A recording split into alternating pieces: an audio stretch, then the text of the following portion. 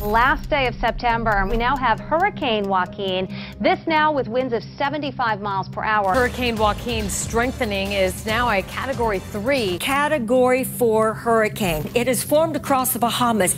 This has been a really problematic hurricane.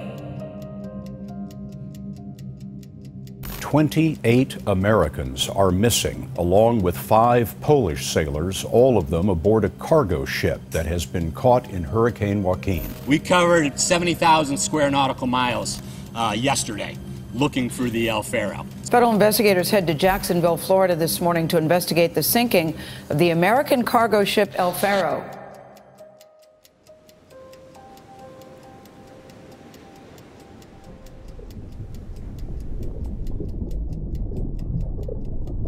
Today, we meet in open session as required by the Government and the Sunshine Act to consider the sinking of the cargo ship El Faro in the Atlantic Ocean northeast of Acklands and Crooked Island, Bahamas, on October the 1st, 2015. And please understand that the sole purpose of our investigation is to find out what happened so that it does not happen again. In late September of 2015, a tropical storm was strengthening into what would become Hurricane Joaquin, producing winds up to 155 miles an hour. Days earlier, El Faro and its crew departed its home port of Jacksonville, Florida, on an 1,100 nautical mile planned voyage to San Juan, Puerto Rico. After nearing the eye wall of the hurricane, the ship sank in the Atlantic Ocean near the Bahamas, claiming the lives of all 33 crew members. 4 days after the sinking, board member Bella Dinh-Zarr responded to the media on the Jacksonville pier, ensuring the public that the NTSB would launch a comprehensive investigation. It turned out to be one of the most challenging and resource-intensive investigations the NTSB has ever undertaken. The NTSB is an independent federal agency charged by Congress to investigate transportation accidents, determine the probable cause, and issue safety recommendations to prevent the reoccurrence of those accidents. Each year, the NTSB investigates over 30 maritime accidents, and the sinking of the El Faro was the deadliest accident in over 30 years. The director of the NTSB Office of Marine Safety is Brian Curtis. It was his team of investigators that would grapple with the challenges presented by an accident site almost 3 miles underwater.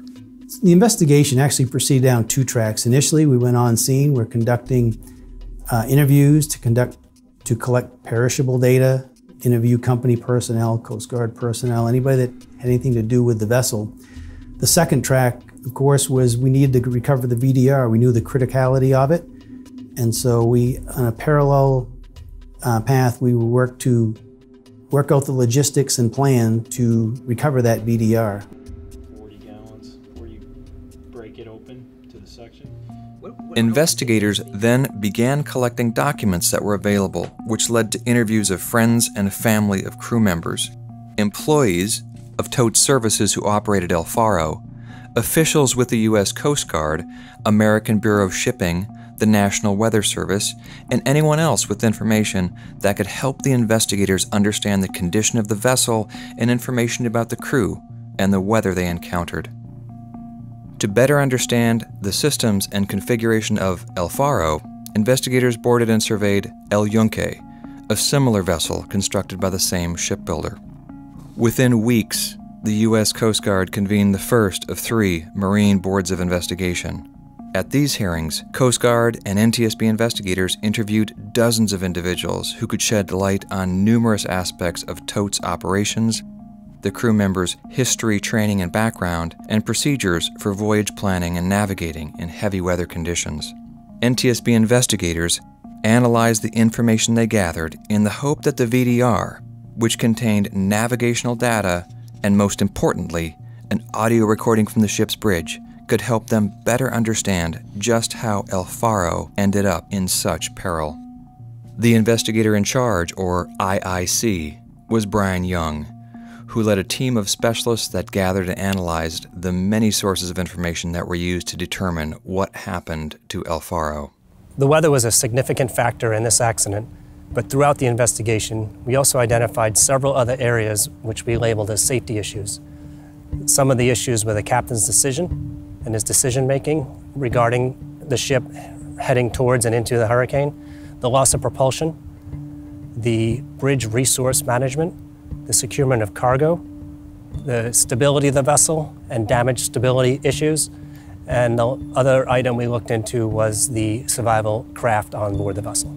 Throughout the investigation, our investigators attended and contributed to several Coast Guard Marine Board investigation hearings, and we also conducted dozens and dozens of interviews. But we found the more interviews and the more hearings we went to and conducted, that we actually ended up with more questions than answers. The most important piece of evidence that we utilized was the VDR. That gave us 26 hours of parametric data as well as audio from the bridge.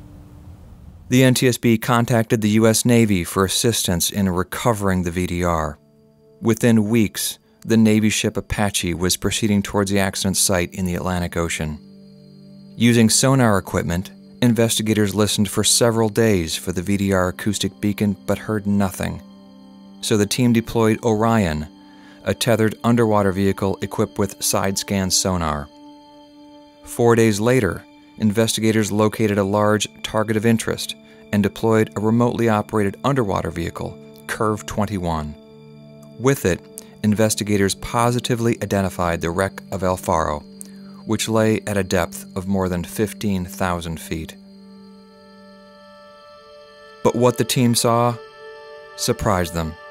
The two top decks of the superstructure, including the navigation bridge, mast, and VDR, were missing.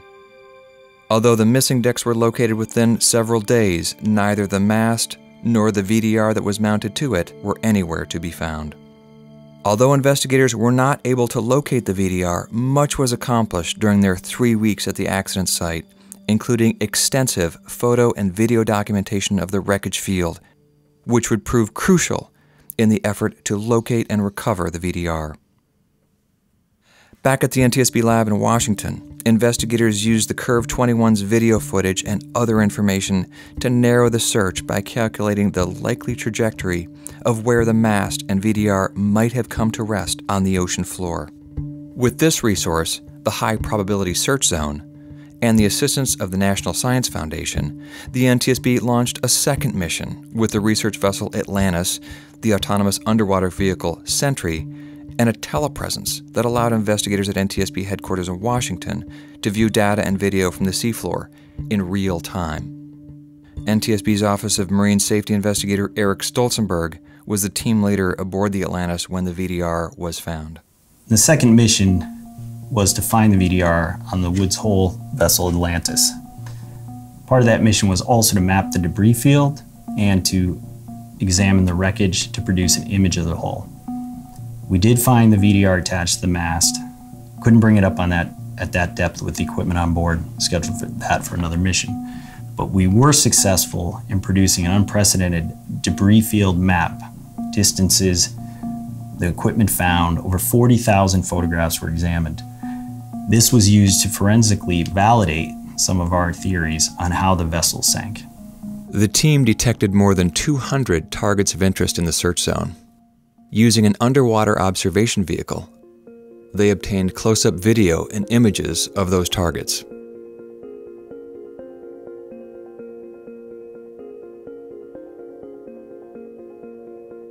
One of those targets turned out to be the El Faro's mast, and attached to it was the VDR. Although the VDR appeared to be in fair condition, it was entangled, ruling out a recovery with the equipment that was available on Atlantis. The team decided to leave the VDR in place and return to the site later.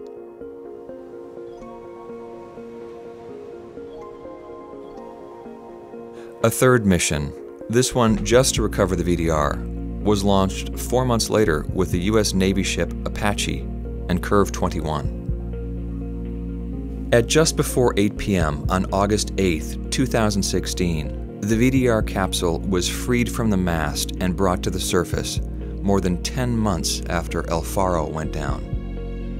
What information are you hoping to find from the VDR? Well, it would contain two things. First of all, navigational data of inputs from the GPS, the radar, maybe possibly anemometer. We're not sure what was input, but it would supply some navigational data. Additionally, it is required to contain at least 12 hours of audio on the bridge, and it may contain more depending on the memory size, but certainly investigatively that would be an asset to know what was going on the bridge and the conversations they had. Once the VDR was recovered, investigators carefully dismantled its components. The NTSB successfully downloaded the voyage data and audio recordings from the navigation bridge of the El Faro. The entire 26-hour recording was reviewed many times, with some statements reviewed more than 100 times to ensure the transcription group understood what was being said.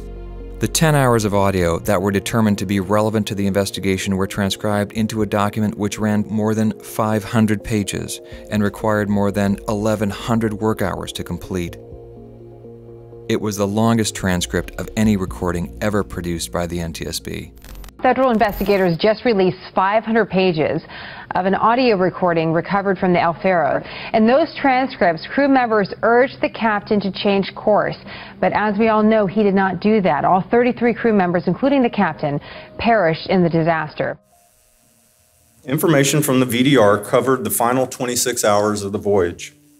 The data ended at the approximate time of the sinking, and the last recorded position was very near where the wreckage of the ship was found. There were several independent sources of position tracking data for the ship, and all are in agreement, so we have a high degree of confidence in the actual position of the El Faro throughout its voyage. So in the board's determination of the probable cause, there are three big takeaways. First, the captain's insufficient action to avoid Hurricane Joaquin in the first place. Secondly, his failure to use the onboard weather information available to him. And thirdly, his late decision to muster the crew. There are several other contributing factors to the probable cause beyond that, but those are the three primary takeaways. In December 2017, the NTSB announced that it had identified 11 safety issues from which it made a total of 63 recommendations, ending a 26-month-long investigation of one of the worst maritime accidents in recent history. The recommendations adopted by the NTSB will enhance the safety of mariners at sea. They include improving tropical cyclone forecasting, storm advisories, and weather dissemination systems, ensuring that critical machinery can operate even when the ship is rolling or severely listing in heavy seas, equipping all ships with enclosed lifeboats and personal locator beacons for crew members, providing electronic indicators so crew members will know if a hatch is open or closed, requiring that life-saving appliances be periodically reviewed and updated to meet future requirements. And the list goes on. There's much more in our 16-page illustrated digest, which summarizes the key findings of the NTSB's accident report. The SS El Faro, unfortunately, is no longer with us, nor is the crew that she had with her on that final voyage. They're gone, but as they say, certainly not forgotten. And we hope that this tragedy at sea can serve as the lighthouse to guide the safety of marine transportation. We stand adjourned.